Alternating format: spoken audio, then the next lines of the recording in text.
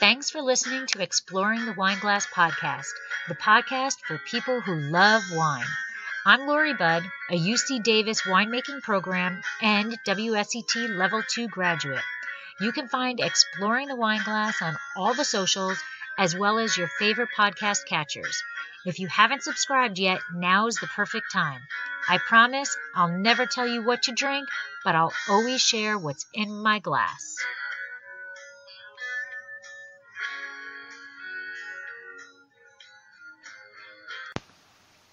Well, man cannot live on wine alone, no matter how much we try. But in all seriousness, as a winemaker, we admittedly drink a lot of wine. But sometimes our palate just craves something, a little different. When that happens, we turn to beer, and usually an IPA. I can be found on Untapped as Lodolphin. If you are on that app, give me a follow and you'll see exactly how much IPA I drink.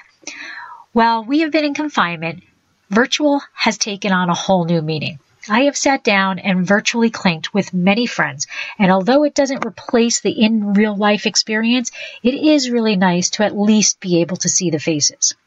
So once again, I'd like to thank Gregory and Vine for putting together another virtual tasting, this one with Jeremy Kosmicki, brewmaster at Founders Brewing. So unscrew, uncork, or saber a bottle, or, open an IPA and listen in to the conversation. And if you haven't done so yet, please take a moment to subscribe, rate, and review Exploring the Wine Glass. Sláinte.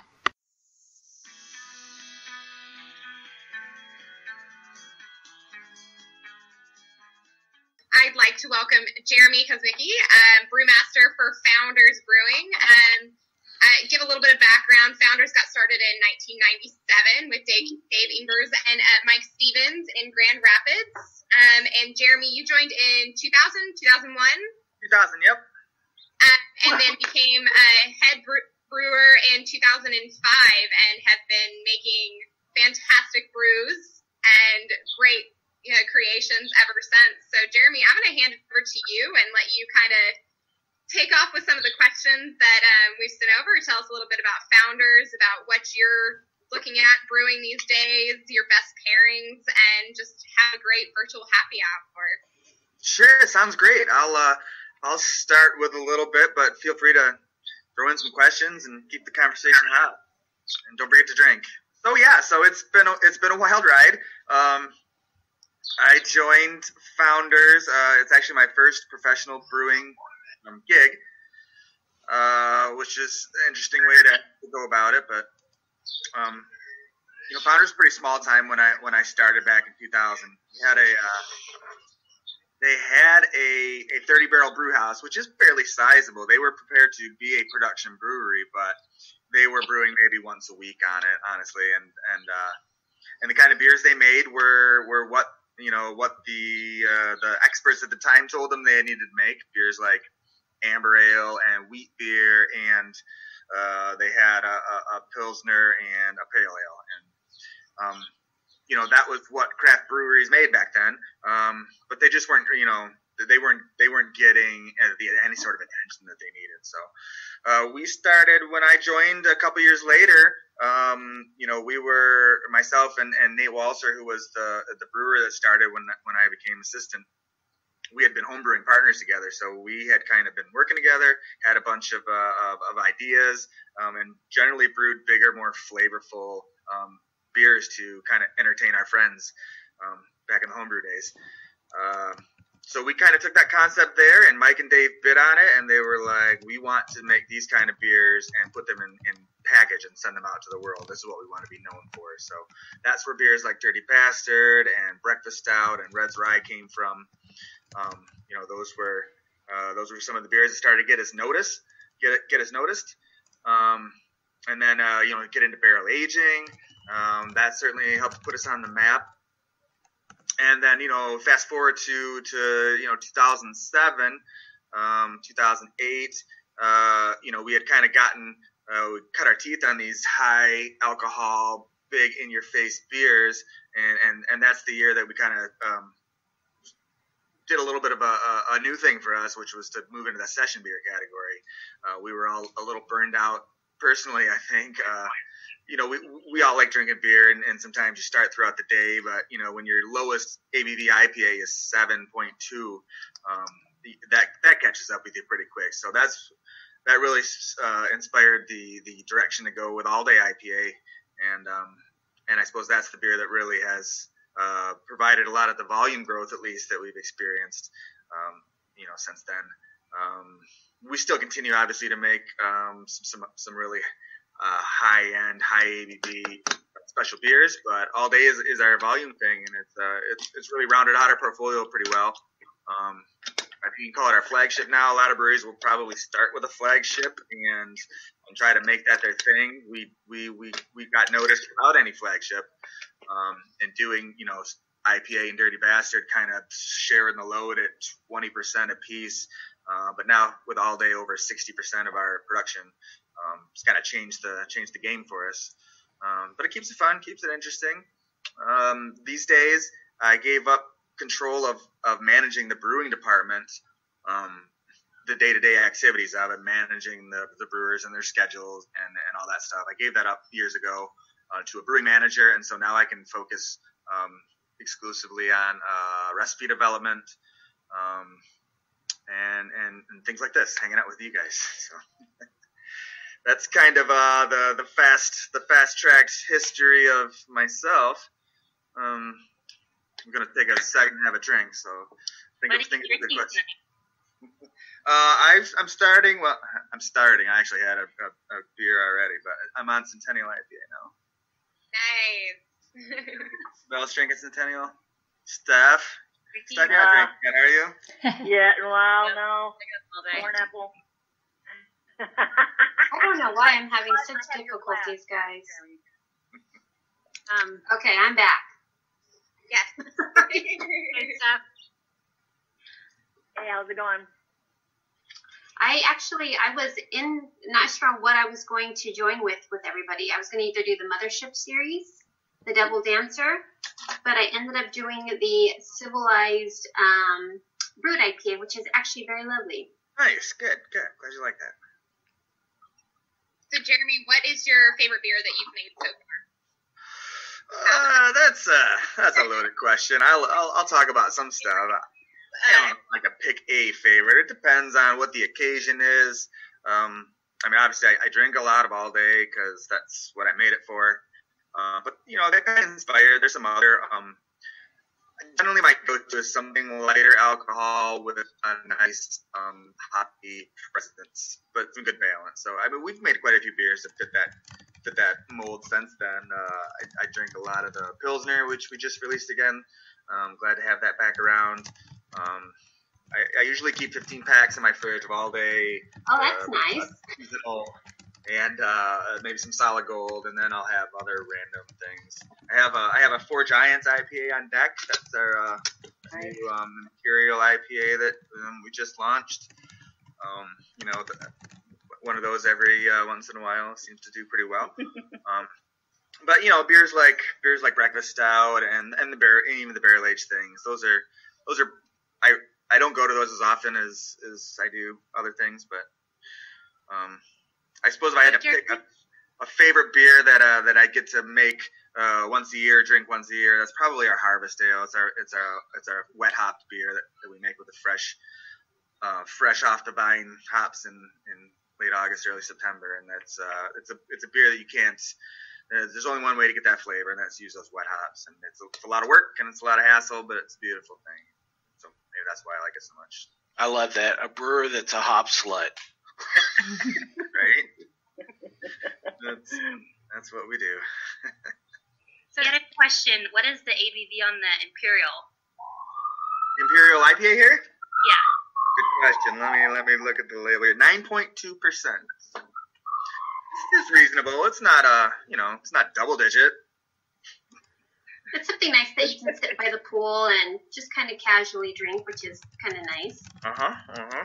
Yep. Doesn't by the time you're done with one, you've had your hop craving and you probably caught a buzz too. So I have a question for Jeremy. Mm-hmm. So I think Founders definitely put barrel-aged beers on the map. What was the inspiration for pushing the envelope for the different types of barrel-aged? Well, it's just it's innovation is it comes from necessity, and we were having so much fun with the KBS, which was our first barrel aged beer. Backwoods Bastard came around a little bit by chance. We just had KBS wasn't a big volume thing. In fact, we actually had some barrels sitting around the brewery that we didn't need KBS, but they were getting in the way. Wow. We should put something in these things and at least use them.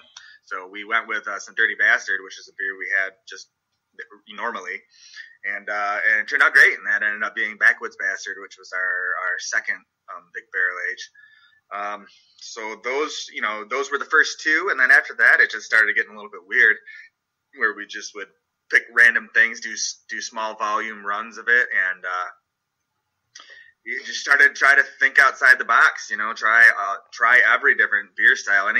There was a time there where every time you'd make a beer, generally higher alcohol beers, but you take a little bit and fill a couple barrels and see what it's like in a year. That's kind of how you got to stay ahead of that thing, because generally, it takes some time before you know if you got anything good on your hands.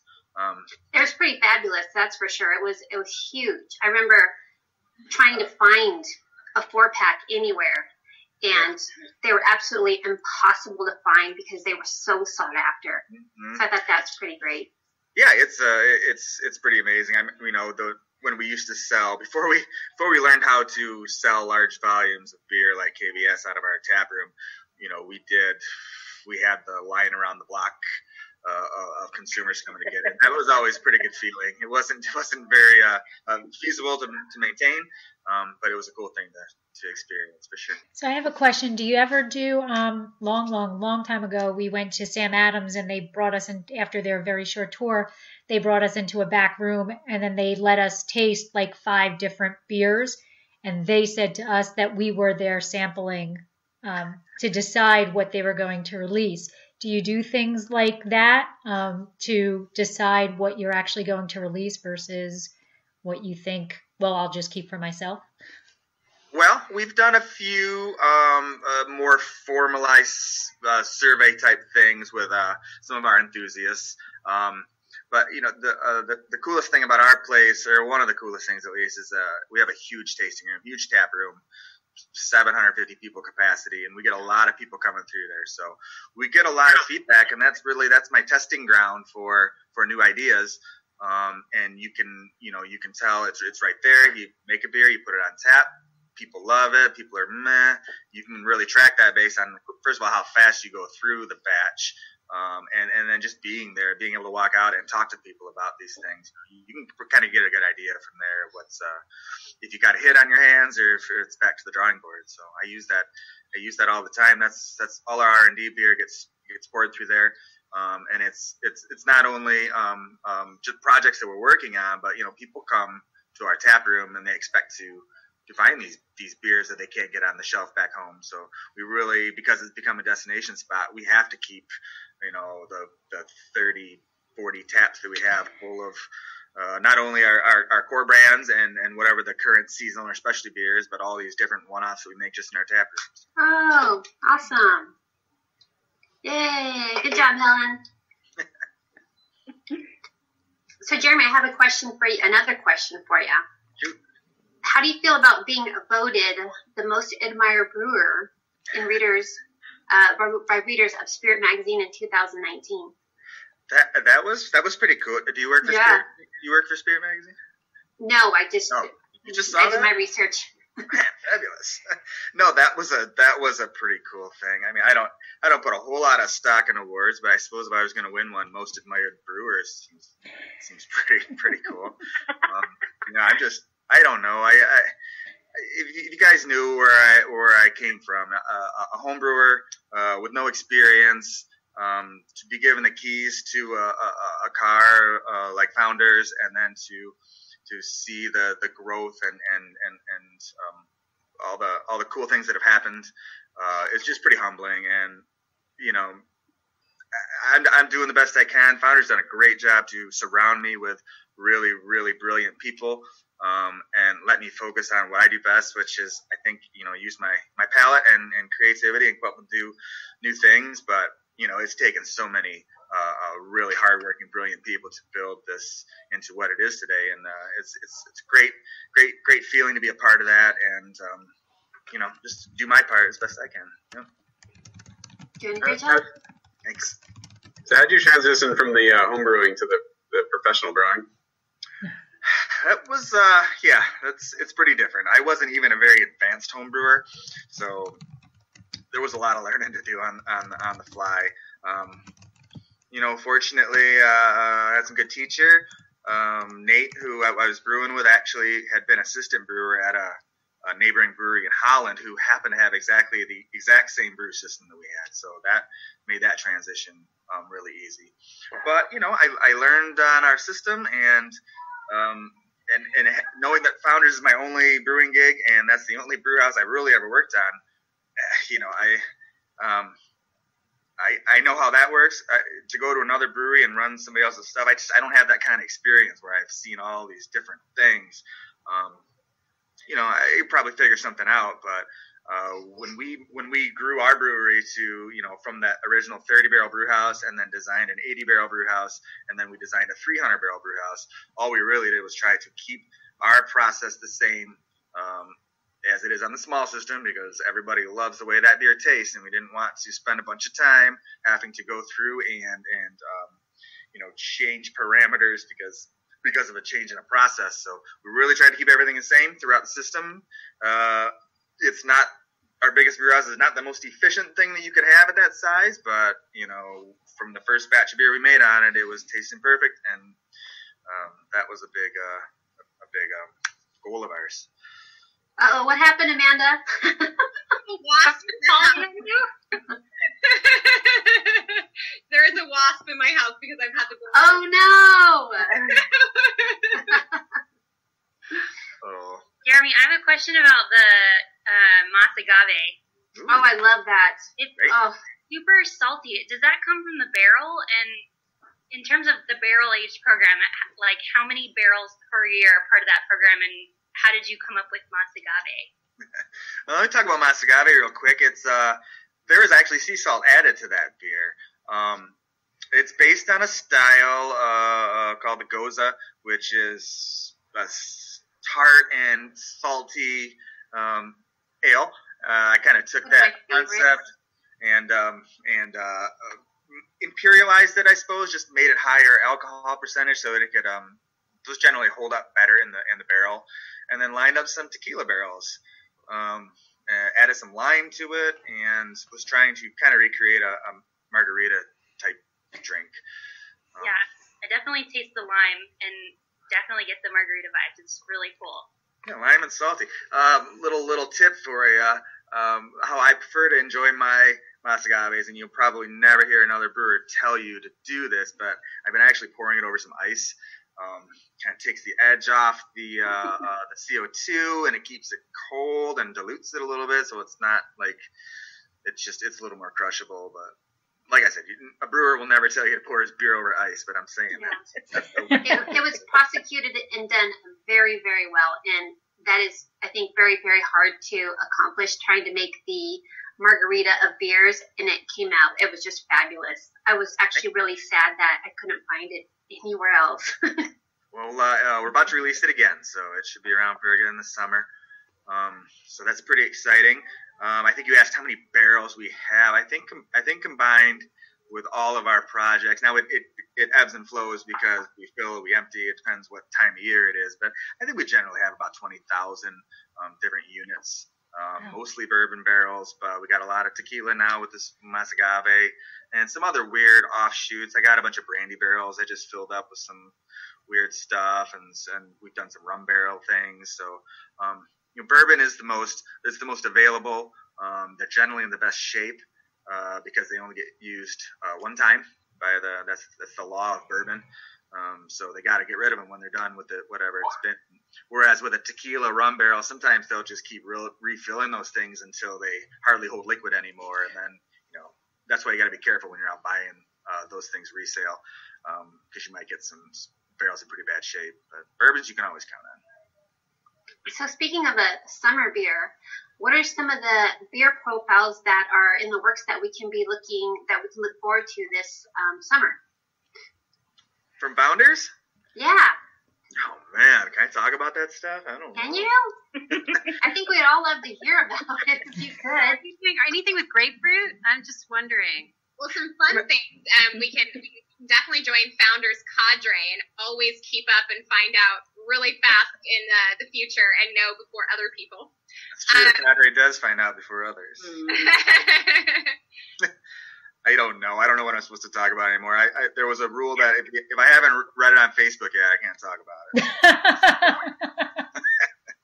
There's some fun stuff. I mean, obviously these are weird times right now, and it's we did have some releases that are like, you want to release a new beer right now in this environment? It's pretty tough.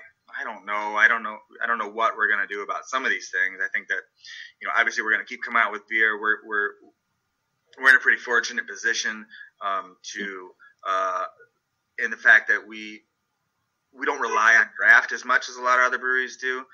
In fact, most of our volume is in the 15 packs variety. So it's, that's still, those sales are actually up. Everybody's shifted from drinking on premise to going to the store and buying something maybe more value too. So obviously all day Centennial 15 packs they're the best value in the country if you ask me, and they're doing well.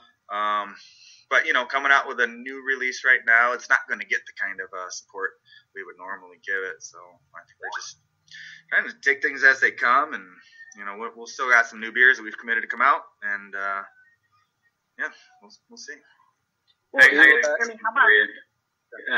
Jeremy, what's the deal with the CBS? I know you said you were thinking about not doing that. Was that just pub to get the word out, or are you gonna come out with it again sometime soon, please? CBS? Yeah. No, man. No. Told me I can't make it anymore. Aww. My refrigerator is full. That's the word. We're taking a break at least. Dave likes to say never say never. Mike says nope, we're not brewing it. So I don't know. We'll see what happens. We're not going to make it again for a while. We're going to get. That was one of the best press packs that we got for a seasonal release. So kudos to your PR firm, and it's almost like this coffin experience opening that pack this year. Wasn't it fabulous? It was really fabulous. But those of us kind of we gathered around the package. We were like, oh my God, this is the last release, of this. Wow. Why did you put it on hold?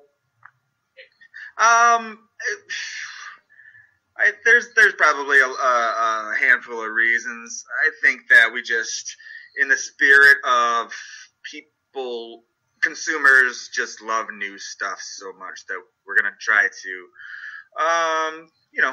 do a beer for a couple of years and then let it ride for a while and let that anticipation build back up, and bring out some new stuff that is exciting. It's the dynamics of craft beer have changed, and the consumer is not satisfied with the same old. How much do you cater to that? I mean, we do what we can. We're not a brewery that's going to come out with weekly releases, and we're just not.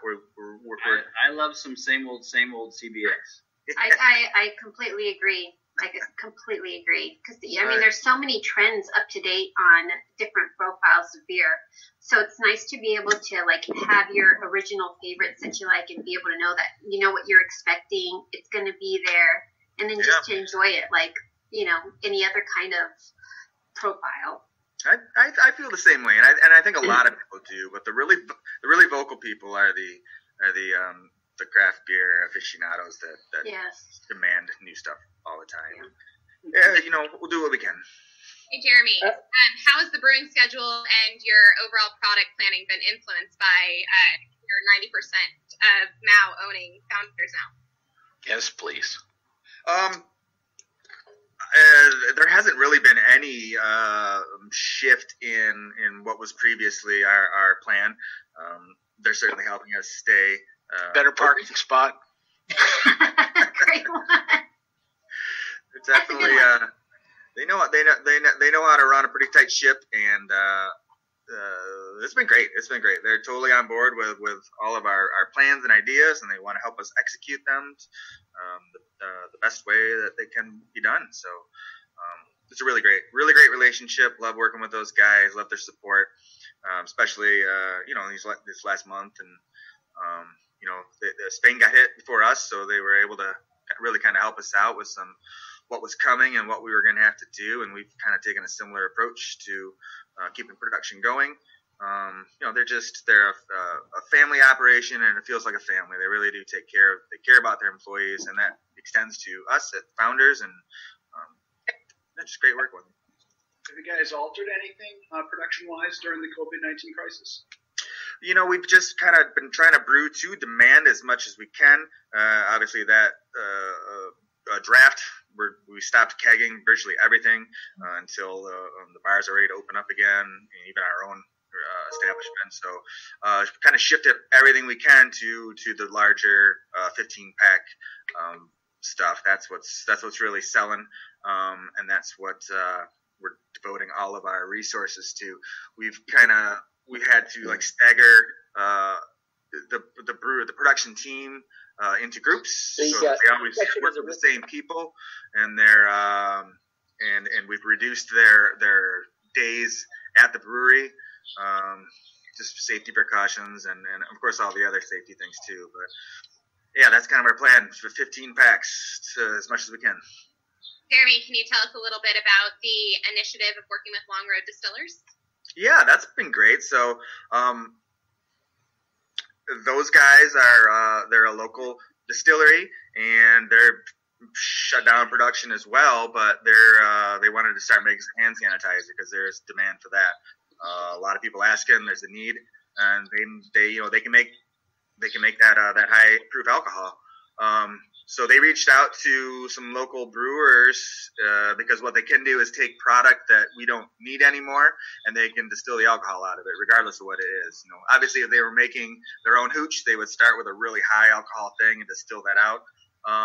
But the fact that if they can not have to use their own resources to create that fermentable material, and then and the time it takes to do that. So we're going to have a lot of beer that's going to be out of date code by the time we get around to being able to pour it. So rather than putting that down the drain or whatever, we've been sending that beer to them, and they're distilling that down, getting the alcohol out of it, and making hand sanitizer. And they're supporting their staff that is all out of work, and with some of the proceeds, keeping their lights on there and making a product that is in demand. So, it's been a great situation for both of us, helping each other out and helping out the greater good.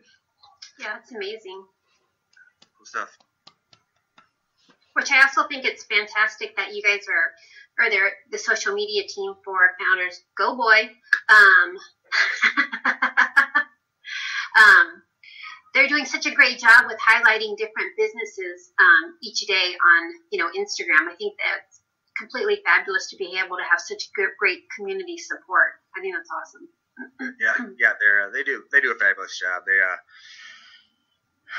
like I said, there's so many things going on around Founders besides what I do day to day, and the way it all, just a really good family of people with creativity and good intentions, and our marketing is second to none. It's good stuff.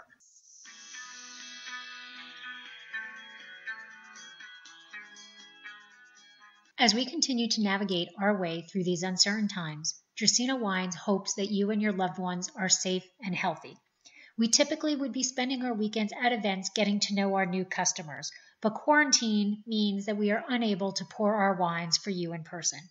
It is understandable that you may be hesitant to purchase wines that you have not yet tasted, and we get that shipping can add a significant amount to the bottle cost. With this, we have decided to offer $5 shipping on any $120 order. Plus, we have a special 6-pack offer that will ship 3 bottles of our 92-point 2017 Classic Cabernet Franc and 3 bottles of our double gold medal winning 2017 Plummer Vineyard Reserve Cabernet Franc to your door for just $220 plus tax. That is over a $60 saving. Our wines plus your moments equals great memories.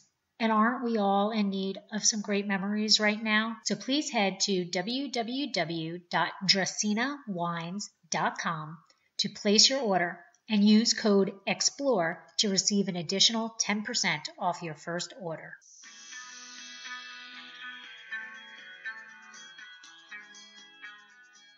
I think we have some questions in the chat, but if anyone wants to jump in and ask questions, I'm following the chat, so if anybody wants to just read one up to me or re-ask them, that's fine.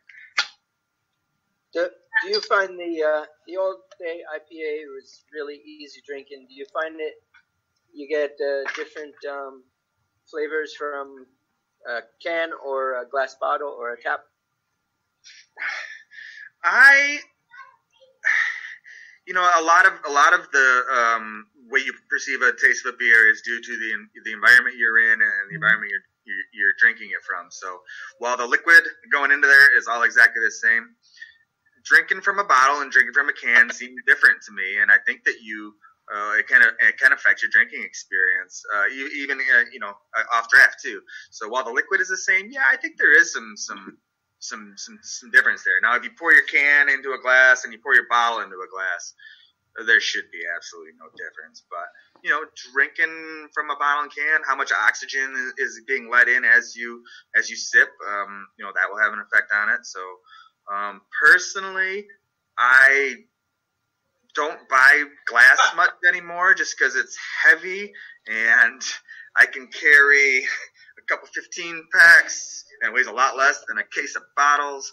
So I find myself going to cans a lot, but if I had a preference, I much prefer drinking out of a bottle than a can. I like drinking out of a bottle so much, I almost even like it more. It's like the good old days. I mean, you can't beat it. I feel like I've got this nice system where I know how to let the air in and let the beer glug down. It's just a good feeling. Here, let me show you. Like that. Ooh, wow. Going from Centennial to this Four Giants is quite the upgrade in hop flavor. You should check it out. So I got a question for you. So being that you started out with Founders in 2000, and you've been there for 20 years, I know you didn't start out as brewing there. What has been the work ethic that stuck with you throughout the whole time, being in the different positions that you were until current? Yeah, there is so before I was a brewer, I was in the auto detailing industry, which means you take a dirty ass used car and you do everything you can to make it look new. So it got I became very detail oriented, especially with the cleaning, and I think cleanliness is probably, and that meticulous attention to detail of cleanliness is something that is really deeply in our tradition here. And everybody that's worked there, most of our staff has worked there a long time, but all the new people, they get it pretty quick. We don't, if you see something that's out of place, you clean it up, you don't leave messes, and you really get in all the corners, you check everywhere, and our brewery is pretty immaculately clean. We get that comment all the time from people that tour our place. And a clean brewery makes clean beer, makes good beer, and we don't have those kind of problems where, beer is susceptible to infection pretty easily, and if you're not totally on top of your game, you're going to end up with something going wrong, and then you get a batch of beer that's messed up, and man, people, the discerning customers are not very forgiving about that. They don't want to get burned with their heart. Yeah.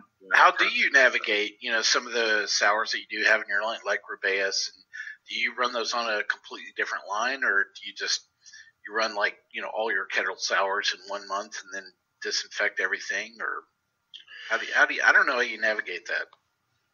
We have we've made two really big investments in my tenure, but especially in the last 5 years or so, and those are in maintenance and in quality. And those are the two areas that I believe have really set us apart at this point.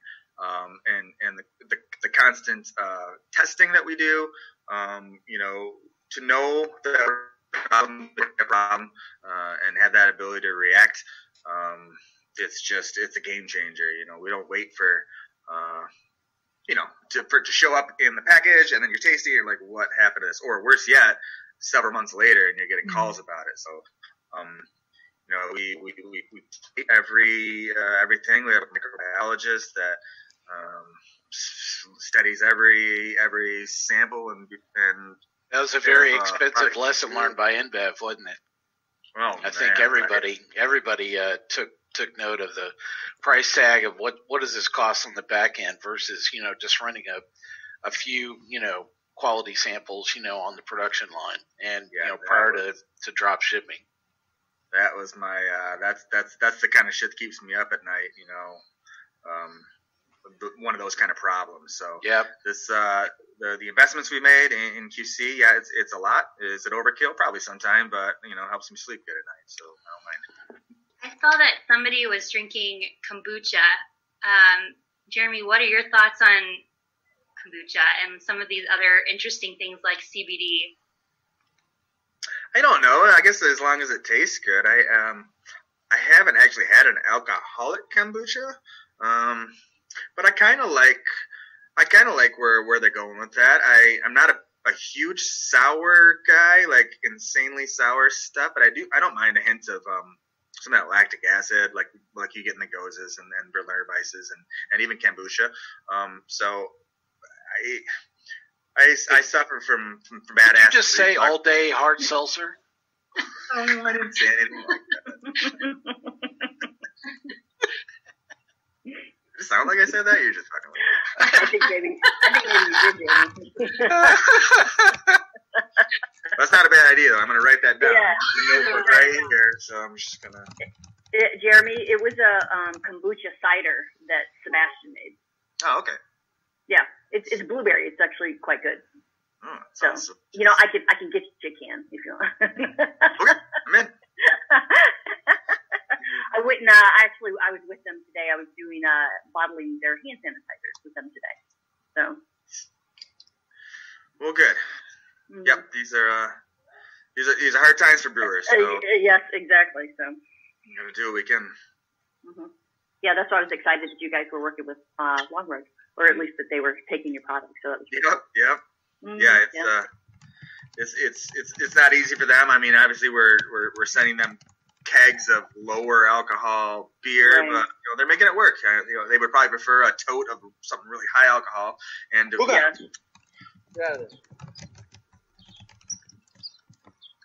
else? What else you want to talk about? So there's a lot of brews that were discussed today that I've never seen. Are they specifically shipped to certain areas of the country, or is it available direct? You're talking about our portfolio? Yes. I think we currently offer everything everywhere. It's kind of up to the wholesaler if they want to bring it in. If the salespeople sell into retail enough volume for the wholesaler to get it, but we kind of look at, we're going to be looking at more in the future. Is it worth it? Sometimes it's when you get to a certain volume of like we are, and you have to decide where to put your efforts in as far as logistically. Getting beer everywhere. Maybe it's not the most feasible thing to offer everything in your giant portfolio everywhere, but we currently do. So, if there's something that we have that you haven't seen, there just hasn't been a request for it at the retail level, at least to the point where the wholesaler wants to bring it in. So, you got to convince all 3 tiers to make it happen. Sure. Whoa, Kyle, easy there. So, earlier you had talked about the scaling up and getting the process correct. So as somebody who worked in the food industry as a microbiologist, and then dealing with product scale-ups. How do you do that in terms of going from your micro scale to 100 barrels? Is that what you're, like, it's not a one-to-one relationship. So how do you figure that out? It's not. It usually comes with some trial and error. But our pilot system is a 30 barrel system. Oops, what did I just do there? Oh, sorry, I'm back. A 30 barrel system, and the biggest brew house is 300. So that is a fairly large jump. And yes, it's not a direct scale up. There's efficiency things to consider. So it just comes with experience. You kind of get an idea of, if you get this on a 30 barrel, you're going to have to multiply it by this. You'll know your efficiency on the 300. Now, fortunately, because most of the beers on 300 are going to be all day Centennial, maybe some Dirty Bastard, things that we make all the time. So that's pretty dialed in. If it's a seasonal beer or a first-time specialty beer that we're going to make on we'll probably make it on the 80 barrel. The jump from 30 to 80 is not as big, but it's still significant, and to the point where we generally will make a batch on the 80, like maybe a week and a half ahead of the other batches, so we can kind of get a feel of, did we hit our numbers right? Is it doing what we think it's going to do? And that gives us time to adjust and blend.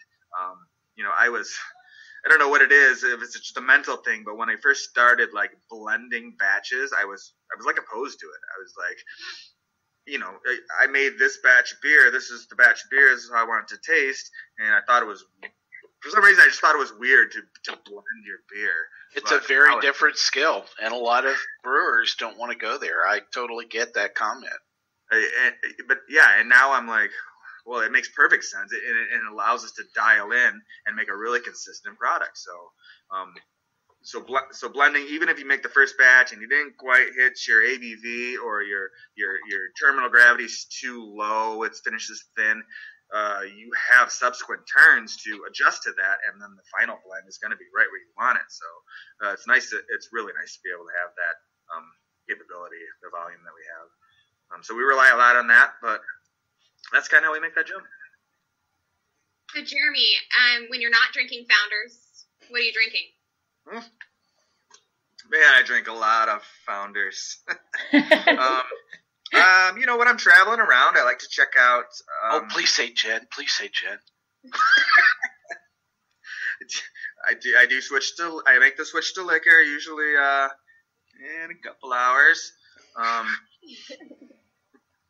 I like to finish off the night with just a little lullaby nightcap. Just something besides beer. I do like one of my favorites. Is so simple, but I just like a little bourbon and lemonade together. I think lemonade is one of the most fabulous mixers that you can make it with. Oh, you have to have my daily then. So it's rum and lemon tonic. There you go. Yeah, that's a good daily drink. We have it. Emma, I don't think I've ever had bourbon and lemonade together. I think I may have to try that tonight. That's why I highly recommend it. I actually made a beer kind of like that. With doing anything in wine barrels? I've messed around with wine barrels a little bit. I guess what I found is that it doesn't generally the flavor impact is more subtle. I think that wine barrels, unless you're putting a more delicate beer in there, the changes that you pick up from the barrel are going to be a little bit more subdued. Wine barrels, generally, people will put sour beer in it because they're not looking for a lot of impression from the barrel, maybe just a little oakiness. But I've done some beers in wine barrels, and you try it in 6 months, and then a year, and then like a year and a half, and you're like, man, is this ever going to do anything? Well, I'll be the first to say I'd love to see some of the curmudgeon on a red wine, on a Zinfandel. That's a great finish. We can supply you with Cab Franc barrels if that's what you're looking for. Absolutely. Interesting enough. I've done some port barrel. I think port is an aggressive enough liquid that cuts through. But some of the lighter wine varieties, just I think unless you put a really delicate beer in there, you'd be hard pressed to really draw much barrel character out of it. I like the idea of rum, Jeremy. Rum? Yeah, there was that rum. So who had the rum cocktail? The daily, was that you, Mike? Yep, it was me. It was featured on our rum show. Yeah, that it's a very common beverage with rum, which is just rum with lemon tonic. Oh, that sounds very nice. Daiquiri. It sounds great. Yeah, a little different than a daiquiri. Yeah, but still has that citrus head to it. Yeah, love it. Okay, guys, so we are coming to the close of our awesome happy hour with Jeremy. So if we want to end this with a cheers, I think that's a great way to end it. Thank you so much for joining us. The Gregory and Vine team plus Jeremy from Founders Brewing. It was awesome. Cheers. Thanks, guys. It was really nice meeting everybody. Hope everybody has a great night. Stay safe. Yeah, cheers. Cheers to staying safe. Cheers. Cheers. Cheers to get us through, Jeremy. Cheers, guys. Thank you, guys. Cheers. Thank you, everybody. Cheers. Bye. Thank you. Cheers.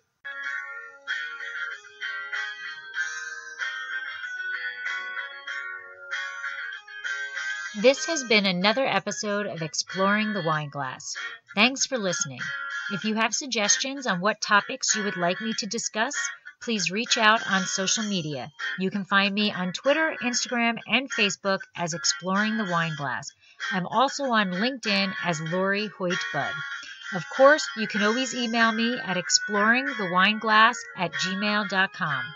If you enjoyed our podcast, please rate, review, and subscribe on your favorite podcast catcher to help others find me more easily. Until next week, sláinte.